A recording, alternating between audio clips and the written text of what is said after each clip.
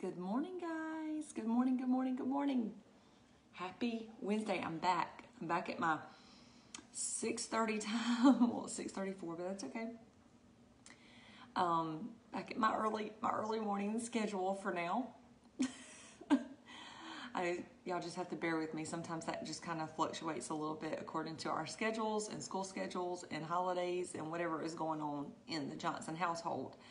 But here I am. Happy Wednesday. Good morning, guys.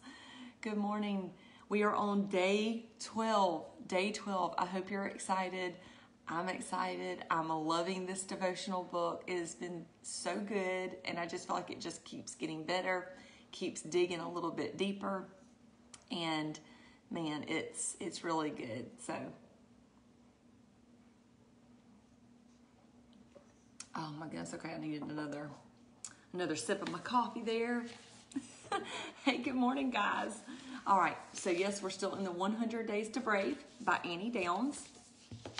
All right, so day 12, she says, speak kindly to yourself.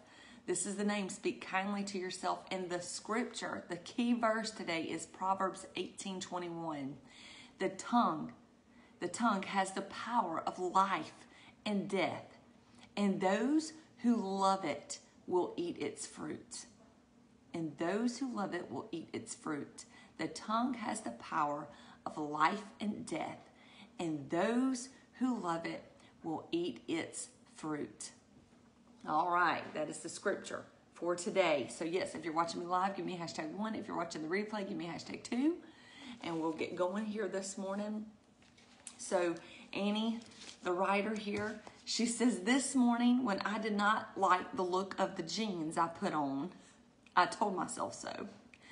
Old Annie would have continued a barrage of ugly remarks about my looks, but instead I looked in the mirror and said, hey, put on a different pair, no biggie. And I shook it off and changed. See how Proverbs 18:21 says everything you say is either producing life or death? It's just as true when you talk to yourself as when you're speaking to others. Just like with my jeans this morning, I have to choose words of life over words of death. That's the kind of conversations I want to have with myself. The ones that are truthful, kind, and full of life. And I think sometimes, I know guys can probably struggle with this too, but for some reason I feel like women in particular struggle with self-talk. Right? We kind of beat ourselves up. I think guys maybe beat themselves up in different ways, but women really beat ourselves up over our looks and things like that. Looking in the mirror and we want to nitpick at every little thing and just really talk ugly to ourselves the way we wouldn't talk to anyone else ever, but we'll do it to ourselves, won't we? Annie says, friend, stop being mean to yourself. Stop being mean to yourself. Seriously. If you're going to be the person who does brave things, who is going to do, let me start over. If you're going to be the person who does the brave things God is calling you to do, speaking life and developing beautiful things in others with your words, it begins with doing that for yourself. If you're going to be doing things like that for other people, you're going to allow God to use you to be brave and to speak into other people's lives and to lead, right? We have to start with ourselves. We have to start with ourselves. Here's getting on my nerves. Self-talk is a big part of everyone's life. Everyone's life. We constantly and subconsciously have thoughts running through our minds that direct our days. You need to listen to those. You need to listen to those. Listen, the negative ones, the ones that cut you down and make you feel unloved and afraid, it's time to chunk them. It's time to get rid of those thoughts, right? Stop yourself. Identify the lie and say the truth in its place. Speak kindly to yourself. Speaking kindly to yourself will make you brave. And if you're having trouble finding reasons to speak kindly to yourself, remember, it's not that you have earned the love of God or that you deserve love. God loves us even though we don't deserve it. even though we don't deserve it.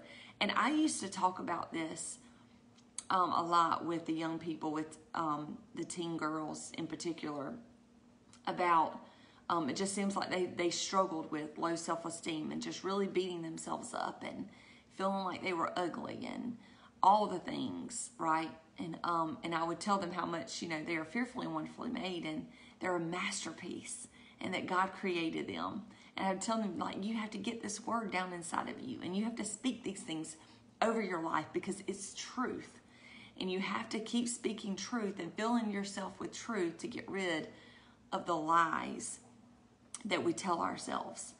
And I did that so often, and it really taught me too to change the way I talk to myself, because hello, I struggle in that area too. I've gotten so much better about it. I'm not near like I used to be, but I've come to terms with a lot of things about myself, and God has me on a journey. Now, I'm not perfect by any stretch, and there's still little things about myself I'm like, but I don't hate myself.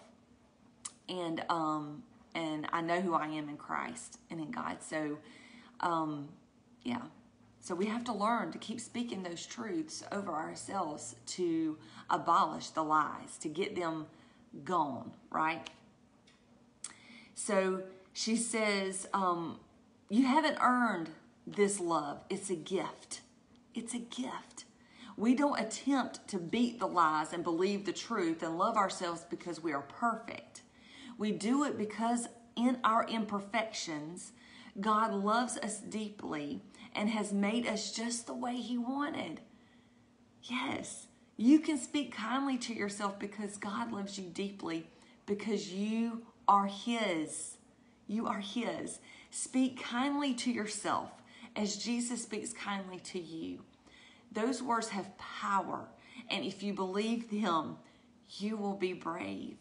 You will be brave, guys. You'll realize that, yeah, I'm not perfect. No one is. We all have imperfections, right? We all have things that we can work on. But man, we got to speak kindly to ourselves and speak truth over our lives, and get rid of the lies that the enemy wants to use to crush us and to rip us apart and put us down and put us in a box, right? And make us think that we're just nothing and we're nobody and we're never going to be as pretty as so-and-so, and always have us comparing ourselves to other people. We can't do that. We can't do that. We have to recognize that that is the devil himself, right? That is that foul spirit that is trying to invade our minds and our lives and trying to control us. And we have to know that that is a lie from the enemy, and that is not what God says about us. That is not what He speaks over us and tells us. But that His word is truth, and that we are fearfully and wonderfully made, right? We talked about our mind, guarding our minds. And we need to guard our minds, and we need to watch the things that comes out of our mouth when we look in the mirror in the morning, even though it's like, even though we have that morning look like I did this morning, well, I guess I'll run a brush through it before I go live, right? I mean, sometimes it's just taking the truth for what it is, but not being upset about it. Yet, I mean, I could sit here and talk about different parts of my body and be like, yeah, this is, I need some work in this area or work in this area. But it's the difference. I was telling my daughter this. I was like, it's the difference in talking about it and talking down about yourself and always feeling like you're nothing or just putting yourself down and calling yourself ugly. And the difference in saying, yep, that's part of me and I'm okay with it. I'm good with it. I'm seriously good with it. Like, I'm all right. And I'm doing what I can, right, to be healthy and do all the things or whatever. And it's okay. And so I've just come to that. I'm like, God has really just taught me, right, just to accept, like, I'm okay. Everybody's different. Everybody has a different kind of look to them. Everybody's shaped a little bit differently. We're not meant to all look exactly the same. It's okay. It's all right. And honestly, deep down inside, I'm good. I'm good. So maybe you're in that place. Maybe it's something totally different. Maybe it's with whatever God is asking you to do. And the enemy wants to tell you over and over again that you can't do it, that you're not ever going to be able to become anything with that. Or he's trying to stop you in your tracks about whatever it is. And you're talking down to yourself constantly. I can't do it. And you keep repeating what he's putting in your mind. You're repeating it out of your mouth. And God wants you to realize and recognize that today. That when you're talking and you're saying things to yourself and your thoughts that are running through your mind, if they're not things that God would say to you, you need to really listen to this, right? They're not the things that God would speak over you and to you and what his thoughts really are about you. Recognize that. I'm praying that you recognize everything that comes out of your mouth today. Me too, me included. I'm talking to myself here. Everything. That we don't put ourselves down, that we stop the negative talk, the trash talk, the stinking thinking that goes on inside, that we take those thoughts captive, right? And we pull those things down. We make them subject to the Word of God and to his truth. And we say, no, you have to bow to the truth. That no more am I going to speak the lies. Am I going to repeat what the enemy is trying to put in my mind? And it's not going to come out of my mouth, but the truth is going to come out of my mouth. Those things that God says about me is going to come out of my mouth. And I'm going to move forward. I'm going to keep walking in truth, and I'm going to do the things that God has called me to do. No matter how big and scary and whatever it is, I'm going to go forward, and I'm not looking back. I'm not going to turn around. I'm not going to listen to the lies of the enemy anymore. Right? We have to do that. We have to get determined. We have to get angry with the devil and put him in his place, guys. I tell my daughter this a lot. I'm like, you just have to get angry at him sometimes. When he's telling you things and he's got you full of anxiety and fear, you just got to let that holy just roar, whatever. That's the only thing that comes to my mind. The Holy Spirit just rise up in you and have that authority that the Lord has placed on the inside of you, to put the devil in his place and tell him, yes, I am somebody and I can do these things. I am going to sleep well. I am going to go forward. I am going to be successful. I am going to do these things. The Lord is walking with me. He is holding my hand. He is making the path straight before me. There is a light to my path, right? Speaking those things, but it's getting in your word. That's why the word is so important, to read it, to eat it, to digest it, to get it down inside of you. So you know the truth. So when the enemy comes, you know it's the enemy. You know it's the lie. And that truth just rises up inside of you and it abolishes the lie. And the lie has to go, right? In the name of Jesus, it has to go. And then you're able to get up. You're able to sleep. You're able to go about your day. And the Lord, he gives you the peace that you need. Right? Grace and mercy follows you. Man, it's those good things, those benefits of being a Christian, benefits of following God and trusting him and just being in his word and having that relationship with God. It's not just a thing of going to church on Sundays and going to class on Wednesdays. It's so much more than that. So much more. And those things are awesome and great. And yes, we should do them. But guys, getting up on a Monday, on a Tuesday, on a Thursday, on a Friday, on a Saturday, and getting your nose down in the Word of God and reading his Word and talking to him and praying and speaking to him, there is nothing replaces that. Nothing is better than that. I don't care what your most favorite thing in the world is to do. Nothing is better. Nothing is better than spending time with God. There are so many benefits to that. I could spend all day talking about the benefits of God and not be done. There are so many things, guys. We could testify and testify and testify of the goodness of God and how he takes care of us day after day after day. And it's his goodness. It's his grace. It's his mercy. It's his love. for us. It's His compassion on us.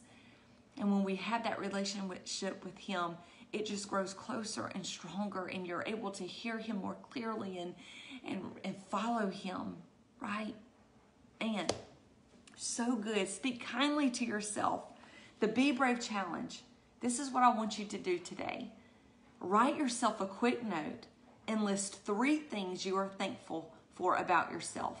Seriously, do it. She says, seriously, do it. I'm telling you, do it. It's so easy for us to encourage other people. It's so easy for us to send a text or a message or write a letter or make a phone call or tell somebody next to us how awesome that they are. It's so easy for us to pour out encouragement. For some of us, it's so easy to do that. To just say, you're awesome, you got this, you can do it. Giving that thumbs up, giving that heart emoji, or whatever it is. It's so easy for us to pour it out on other people. But it's hard sometimes to give that back to ourselves. So that's what I want you to do today. Write yourself a note. Write yourself a note and list at least 3 things you're thankful for about yourself. About yourself. I want you to do it. I want you to read it to yourself. I want you to tell yourself in the mirror this morning, on your way to work, whatever it is. 3 things you're thankful for about yourself today. Write yourself that letter. Y'all have a wonderful day. Be blessed. My goodness, be blessed. It's a good day. It's a good day to be alive, right? Speak kindly to yourself. And let me tell you something. When you do that, also, other people around your family, your kids, are always watching you. They are always watching, and they are always listening, and they see and they pick up on things that you are doing. So speak kindly to yourself so your kids will do the same thing, right? Y'all have a blessed day, and I will see y'all tomorrow on the EMJ Daily. Bye, guys.